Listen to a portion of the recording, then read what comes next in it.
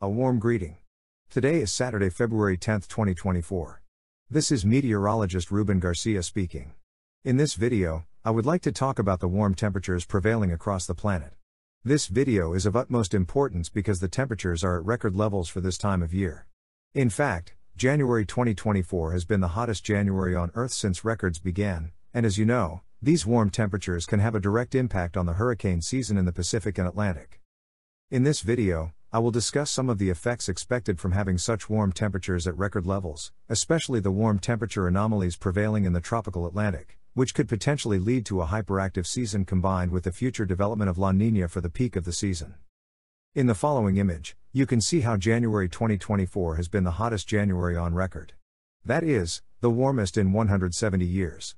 In red, particularly, we can see the ocean regions that are currently the warmest. This includes regions of the Indian Ocean, the Western Pacific, and the subtropical and tropical regions of the Atlantic. This event of such warm temperatures in the oceans is a direct effect of global warming and has significant implications for marine life. For example, coral bleaching, especially in sectors of the Western Pacific and some regions of the Caribbean. These temperatures are so extreme that the coral bleaching scale has had to be modified. As you can see in the top image, this was the scale that was used before, and it has had to be modified to account for the extremely warm temperatures being reported for the first time in history. Previously, the coral bleaching alert only went up to alert level 2, and now alert levels 3, 4, and 5 have been created to take into account extremely warm temperatures present during these last months. Especially note the region of the tropical Atlantic and just east of the Caribbean where the alert level is at level 4. Coral bleaching will be significant in the coming months.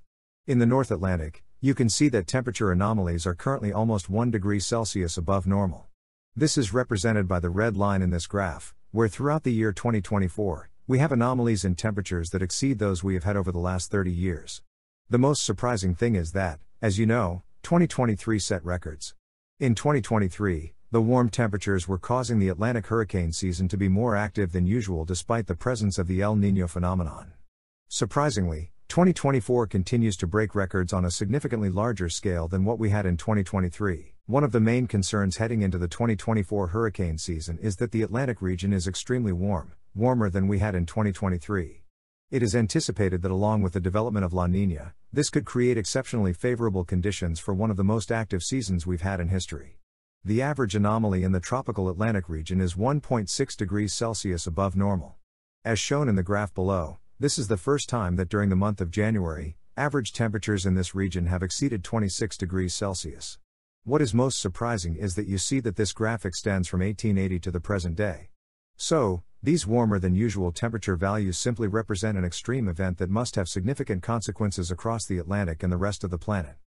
These warm temperatures are so atypical that they have exceeded 4 standard deviations, which would represent an event with a recurrence of 39,000 years.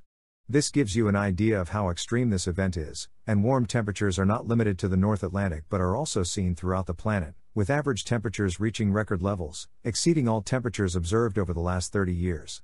The year 2023 set a record for the warmest ocean temperatures in the last 30 years, and again, you can see that the difference is extremely marked. We are talking about 1 degree Celsius above what we had in 2023. One of the places where this event is most extreme is just off the west coast of Africa, where temperatures are up to 4 degrees Celsius above normal. These are temperatures that we typically see during the months of June and July in this region of the Atlantic. This is really concerning because if the atypical behavior continues, we are talking about possibly record-breaking temperatures for the peak of the Atlantic Ocean season, levels we have never seen before. Another very concerning factor is that the distribution of warm temperature anomalies remains over the tropical region where the majority of tropical cyclones form. This is a significant difference compared to what we had during January of last year. This heat concentrating in the tropics is also a factor that can contribute to the formation of very dangerous cyclones, both in the Atlantic and in the eastern Pacific region. For example, I will now show you the ocean temperature anomalies we had during the month of February in the seasons that have been the most active in the history of the Atlantic. Here we have the image from 2005, here we have 2010, here is 2017, and 2020. You can see that the Atlantic was extremely warm during the month of February in these years. Now, look at the comparison for 2024, where it is significantly hotter than what was observed during the seasons that have been the most active in Atlantic history. This is a very dramatic event with red colors that far exceed the heat we saw during the month of February in the years with the most active hurricane seasons we have had in the Atlantic. It's quite astonishing, and as I mentioned in the video I recorded a few days ago, the combination of warmer temperatures in the Atlantic and the development of La Niña in the Pacific could generate extremely favorable conditions for the 2024 hurricane season to break records as the most active hurricane season in history. Unfortunately, the projection from global models over the next 3 months shows that the high pressure in the subtropical and northwest Atlantic should be weaker than normal. This could lead to a reduction in trade winds and cause ocean surface temperatures, especially between the Caribbean and Africa, to continue warming over the next months before the start of hurricane season. Remember that this forecast is subject to change, and although we are currently experiencing the hottest year in ocean surface temperatures in the Atlantic and around the world, we have to see if this pattern continues or worsens.